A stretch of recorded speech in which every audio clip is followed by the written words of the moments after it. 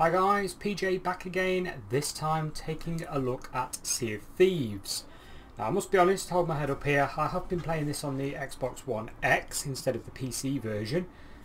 The main reason being the fantastic Windows Store. Yeah, it's great, it really is great. After downloading the game on PC and launching the game, I literally got nothing, not a sausage. Couldn't figure it out for a few days. Today the game gets a very small patch, which is on Xbox and on PC, and after patch all of a sudden the game loads. Fantastic. So thought we'd go through all the settings and options that the game has to offer, and give you an idea whether or not you're going to run it on a similar spec system to this one. It doesn't look a particularly difficult game to run. It's been designed by Rare to run on pretty much anything. You know, it's sort of a toaster all the way up to a supercomputer, so you should be able to run this on most things. Now, like I say, I've been playing on Xbox One X. It's a stunning looking game, really nice. Does support HDR and all the rest of it. Very nice looking art style. There is some problems with the game at the moment though. Rare have turned off or sort of suspended achievements, so I popped a couple of them and then they stopped altogether. Apparently they're backing all the achievements up, so if you're watching this video around the date it was made, there's an achievements problem. Obviously in weeks to come, or days to come, are you listening Rare? Should be sorted. Because I like achievements, you know, why not? But we'll get there eventually, and all your achievements apparently have been stored, so they will just pop as soon as you load the game one day. Just a case of waiting. So anyway guys, let's get into the settings on this. I use an Xbox One controller. Like I say, it's can be keyboard, mouse, Xbox controller, whatever really. And we're running it on an ultra-wide monitor. So let's have a look and see what's what. So if we go straight into the settings, we have obviously your keyboard mouse layout, yeah, and if we just go default QWERTY, yeah, WSAD there, all your standard stuff. Feel free to pause the video to take a quick peek at the key list, but you can redefine them all anyway, so you know, it's no odds, is it? Controller, there's your controller layout. Again, completely redefine everything should you wish to. Although to be fair, the standard controller layout works perfectly well. Not really had a problem with it. Gameplay, we have the HUD on and off, and then invert your axes, etc. Mouse sensitivity, controller sensitivity, and vibration intensity. Field of view, you can tweak that one, which is nice. Okay, so we've got video settings. Recommended 1080p. Yeah, obviously if you plug this into a 4K telly or you've got a 1440 monitor, you know, it'll show all the options for you. We've got resolutions preset in the game. There's not many. Okay, so 540p, like I say, it will run on a toaster. 720p, 900p, 1080p, and native. Okay, whatever your native may be. When I plugged it into a 4K HDR TV, this game did support it, so not a problem. I tried that just a few minutes ago and it was fine. Display mode, you have your full screen, your windowed, and your full screen. That's it. Quick and simple. VSync on and off. Oh, we got a half. Yeah, we got a half. Okay, that's good. Okay, turn it off. We got a frame rate lock. Now this doesn't appear to be as accurate as the NVIDIA one in the control panel, so you might want to lock it using that instead. But 120, 90, 60, 30, 15. 15. He's going to play 15 frames per second. Wow. Okay, so we'll put VSync on. FPS counters, you've got performance counters here. Not just FPS, you've got ping. Okay, ping. Graphics there, you have default selection custom, and it's basically set everything to legendary. I'm running the GTX 1066GB. It's the Asus ROG one, so it is overclocked, etc. Seems to default everything to legendary, but that's the mythical setting there, which is the top one. So mythical is the highest, yeah. Legendary, rare, oh, sorry, common, cursed meaning ugly. It's not an ugly game. The art style's fine. You can, you know, run it at that sort of thing. It still looks fun. So again, mythical, they're all the same. Yeah, every single one. Legendary is sort of reserved for your GTX 1080 type stuff. Not legendary. Mythical. It's just low, medium, high, isn't it? But they've reworded everything. They're all the same, yeah. Just double check for you there. Yes, they are. One more. Mythical, yeah. We will have a look at Mythical and see if we can see any differences. Okay, we've got audio. Master volume, music volume, shanty volume, sound effects, crew chat, volume and crew chat output. And obviously you can have speakers or headset on crew chat output. Proximity chat there and the proximity chat volume. Proximity chat you can have it as directional and non-directional and push to talk on and off. Okay, there you go. Right, so we got pirate settings of all things. Delete pirate. So if you made a character you can delete it off. Okay, shouldn't that be showing my character? Oh well. Credits speaks for itself. Okay, so let's load into game. I have noticed, I've tried this on an Xbox One S and a One X. Xbox One X loads this really quickly. Xbox One S pretty slow. When I loaded it a minute ago on PC, I must admit, it's on an all 7200 hard drive and I could have gone off and made a cup of tea and come back again. It was well slow. So you might want to stick this on an SSD, speed things up a bit. So let's have a quick look at what it looks like in game on this legendary setting and see how it runs. So here we are in game. Yes, I did manage to circle the North Pole while waiting for this to load, but still we are now here in sunny Sea of Thieves.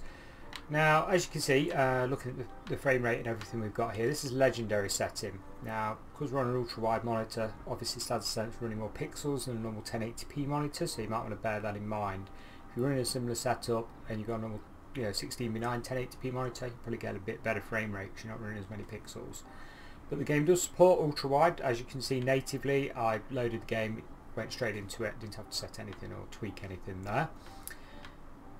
And on legendary it's not bad. I mean, shadows are a bit, as you can see, fugly, not very nice at all there, but in comparison, because like I say, I've played the Xbox One S version and the X version, this looks nicer than the S version. Not obviously up to the X version. You will need probably a more powerful system. I'm running an FX 8350 at 4.2, which is really old CPU now. You know, everybody's on Ryzen and stuff, so that would certainly help.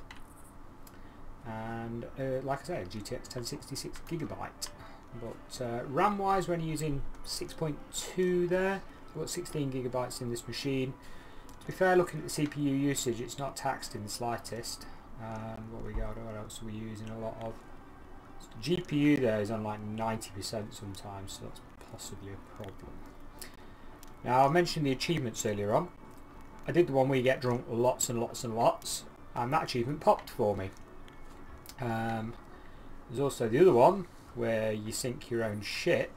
Where's that ladder gone? Let's go down here instead. And you basically play music as you sink it, and you're meant to get an achievement. Well, I've sunk a ship quite a few times and not had any achievement pop whatsoever for that. I've also done the one where you get 5 pirates all doing their singing, and no achievement, so not very good. So if we go to my crew, I will just test this and prove to you that achievements are currently crackerjacked. So if we go to scuttle ship, vote yes, and then if we go, let's play some music. Now if you do this while it's sinking, you should get an achievement, but it doesn't work. So we're waiting for Rare to fix that. So what we'll do in a moment, we'll check out the absolute top graphics settings, see what it looks like, see if it looks much different, and we'll knock it down to the very minimum, you know, see if you guys can run it on like a 2 GB card.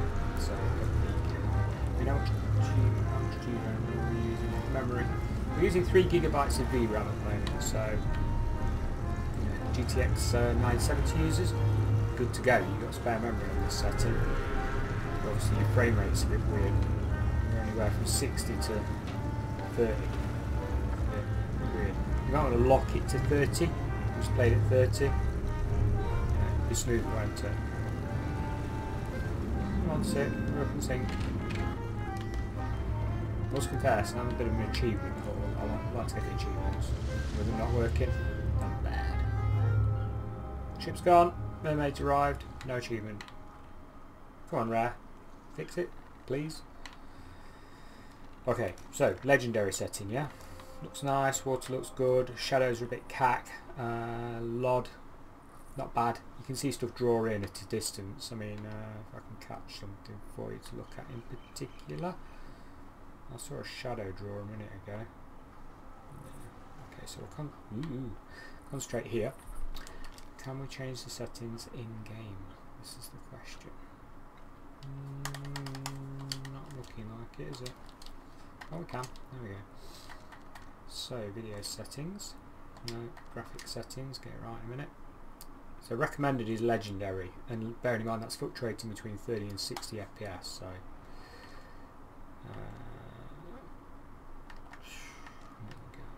can we go the other way? No, we can't.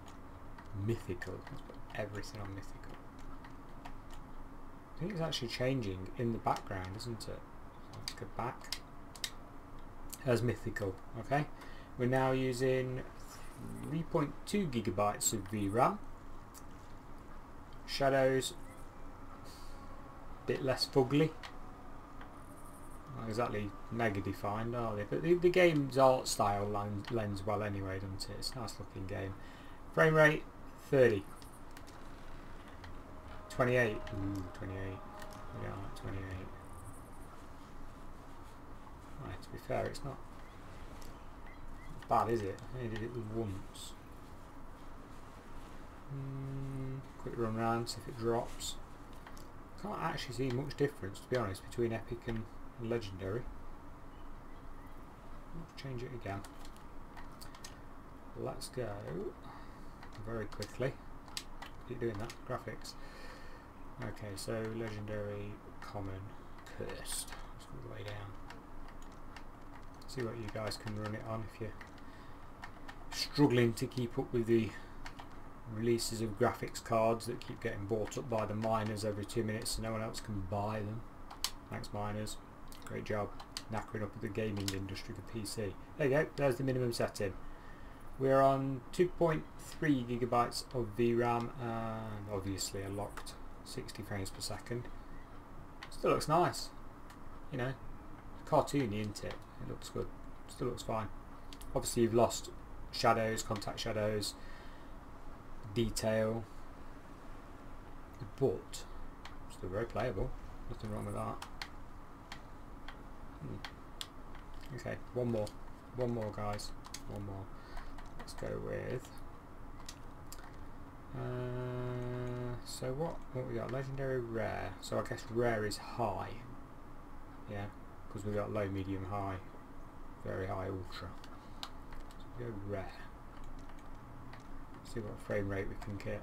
It'd be nice to hit a constant 60. 43. Failed. Got the shadows back. They're there, look. 51. I mean, this is only on the dock. I mean, we've got storms and loads of other ships. I'm not sure how it's going to fare. 48. No, 60 there. Oh well. I guess you get from that how this game runs. So it'll run on anything, and it still looks nice even on the lowest settings. As for it downloading and working, would you play it on an Xbox or a PC if you had the choice? Depends on your own preference, doesn't it really? Keyboard, mouse, you know. This type of game for me, I'd play it on an Xbox, to be honest with you. It's not a Twitch shooter or anything like that, it's just it's a bit of fun, you know, have a laugh with your mates. Choice is yours, guys. Looks nice enough though. Yep. Jump in, buy the Game Pass, that's what I did. Have a go before you go and spend your money. And on that, thank you very much for watching, and bye for now.